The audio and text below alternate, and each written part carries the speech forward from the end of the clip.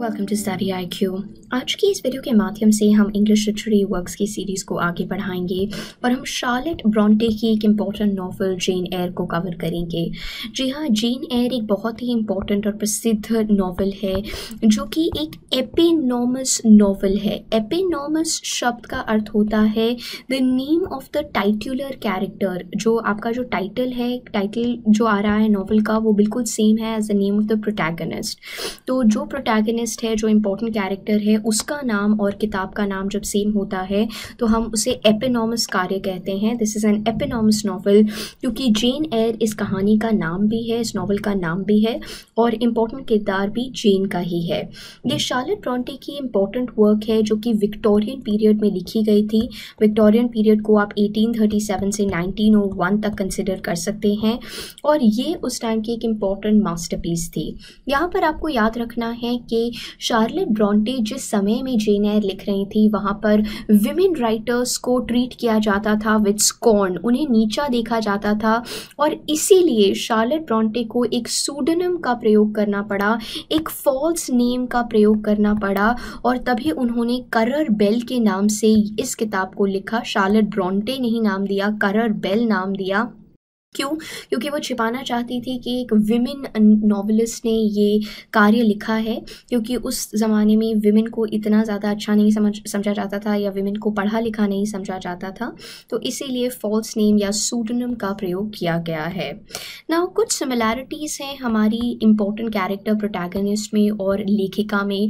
सो Charlotte Brontë और जेन air में कुछ इम्पोर्टेंट सिमिलैरिटीज़ हैं और इस तरह की जब सिमिलैरिटीज़ होती हैं एक वर्क में तो हम कहते हैं कि बायोग्राफिकल एस्पेक्ट्स आ रहे हैं वर्क में और इसीलिए बायोग्राफिकली इसे पढ़ा जाता है कभी कभी कि राइटर जो है वो अपनी जीवन से भी कुछ चीज़ों से इंस्पायर होकर उसे अपने लेख में, अपनी राइटिंग में डालते हैं।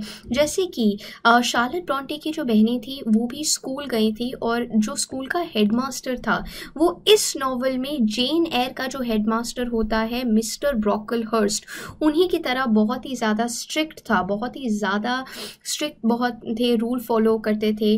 और साथ ही साथ में जो शार्लेट ब्रॉन्टे की दो बहनें थी वो भी मर गई थी ट्यूबरकुलोसिस से, जिस तरह से हेलन बर्न्स जो जेन की फ्रेंड है उनकी मृत्यु हो जाती है। सो मिस्टर ब्रॉकलहर्स्ट हेडमास्टर, हेलन बर्न्स उनकी मित्र।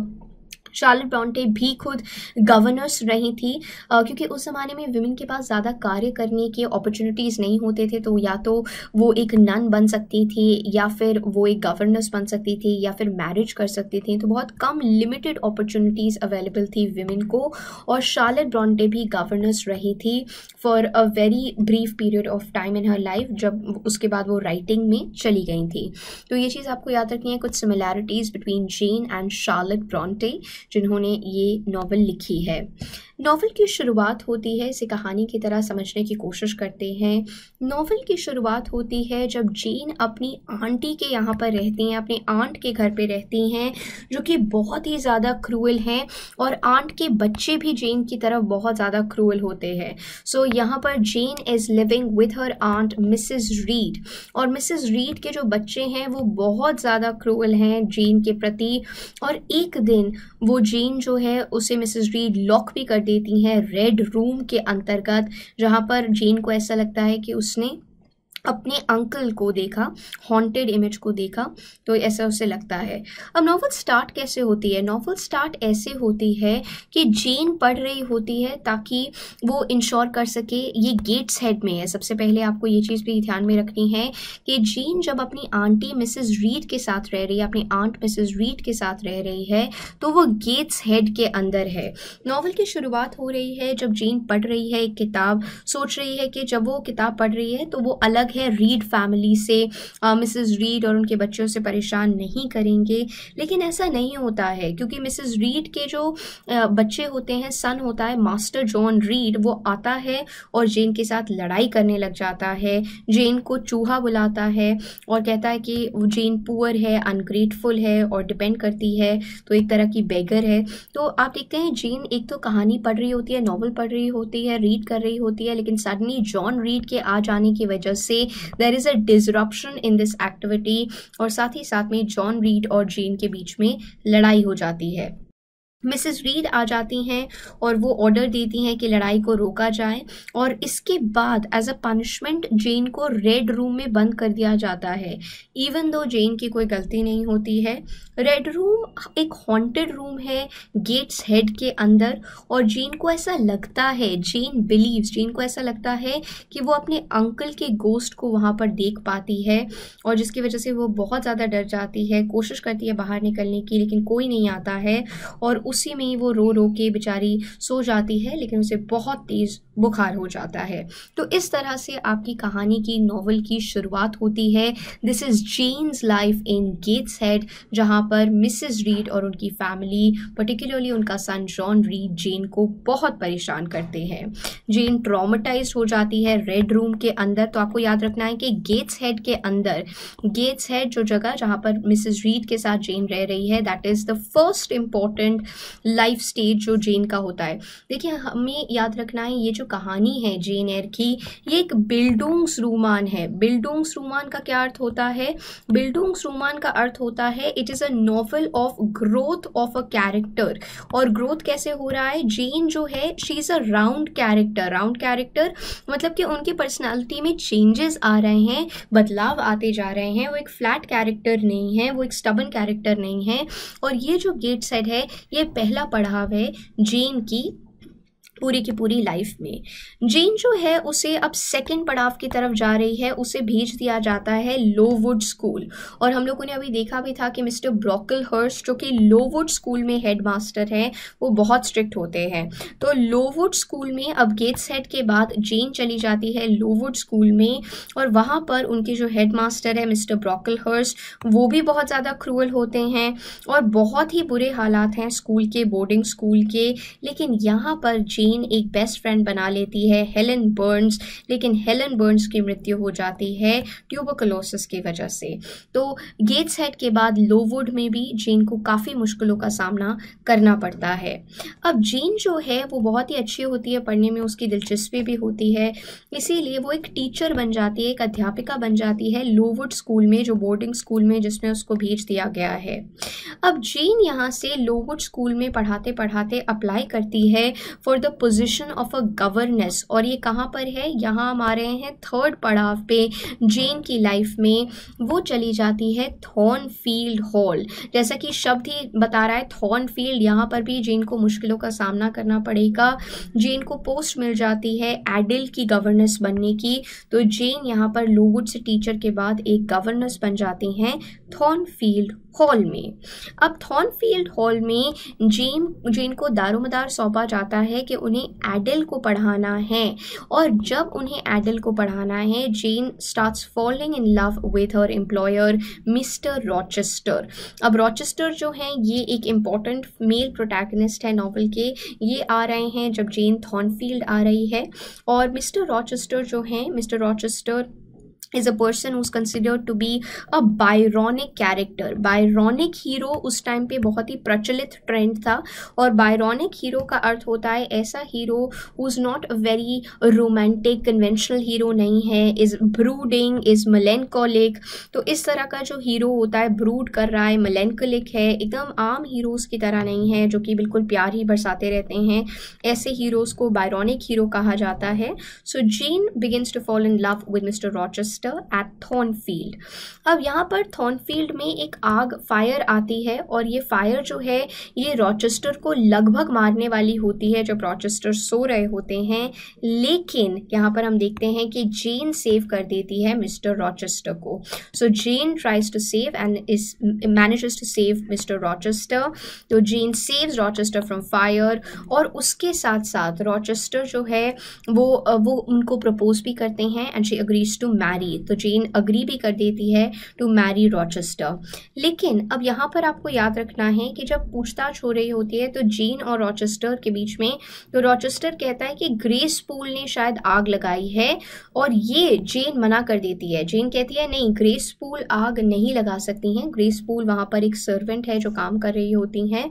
और तब जाके पता चलता है जब रॉचेस्टर ऑफ कोर्स कन्फेस करता है हिज लव फॉर जेन और डिज़ायर टू मैरी, और जेन भी अग्री कर देती है, इवन दो जेन को लगता है कि शायद रॉचेस्टर ब्यूटीफुल और रिच ब्लैंच इनग्रम को मैरी करना चाहता है, लेकिन ऐसा नहीं होता है।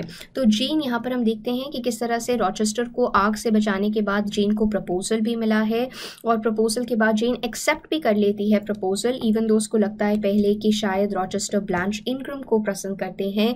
लेकिन जिस दिन रॉचेस्टर और जेन का विवाह होने वाला होता है, एक आदमी वहाँ पर आता है और बताता है कि रॉचेस्टर के पहले से ही शादी हो रखी है। अब यहाँ आपको दो इंपॉर्टेंट चीजें जो याद रखनी है, that those are very very important. First है concept of mad woman in the attic. Mad woman in the attic ये एक एसे भी है जो कि लिखा हुआ है, और mad woman in the attic कौन है? ये रॉचेस्टर की वाइफ, पहली वाइफ बर्था मेसन है। और सेकेंड इंपॉर्टेंट कॉन्सेप्ट जो आपको याद रखना है कि the white Sargasso Sea, white Sargasso Sea जो है, white Sargasso Sea, it is a post dated prequel to gen air. सो ये जीन रीस के द्वारा लिखा गया है, और वाइट सरगासो सी एक पोस्ट डेटेड प्रीक्वल है जो कि बर्था मेसन के बारे में बताता है। और बर्था मेसन कौन है? Bertha mason is the wife of Rochester, Rochester की पहली पत्नी। सो वेडिंग पे ये जो मैन है ये आ जाता है और बताता है कि रॉचेस्टर का पहले से ही विवाह हो चुका है, और वो क्लेम करता है रॉचेस्टर, फिर उसके बाद बताता है कि उसकी जो वाइफ है बर्था मेसन वो पागल है, और इसीलिए वो चाहता है कि उसका विवाह जेन के साथ ही हो। जब जेन सुनती है ये सब कुछ कि रॉचेस्टर का पहले ही विवाह हो चुका है, तो ऑब्वियसली उसको बहुत बुरा लगता है, and she can not be with Rochester, क्योंकि उसको लगता है कि उनका विवाह हो चुका है, और इसीलिए वो भाग जाती हैं। अब जब जेन भाग रही है अपने थर्ड फेज से, सो थॉर्नफील्ड में उसे पता चलता है कि रॉचेस्टर का विवाह पहले से ही हो चुका है बर्था मेसन के साथ, और वही थी mad woman in the attic. तो तब क्या देखती है जेन? जेन भाग जाती है और होमलेस हो जाती है और बीमार भी पड़ जाती है। अब आता है चौथा पड़ाव जेन की लाइफ में, और चौथा पड़ाव क्या है? रिवर्स फैमिली जो है, रिवर्स फैमिली जेन को मिलती है और जेन को सहारा देती है, नर्स करती है, और जेन ठीक ठाक हो जाती है।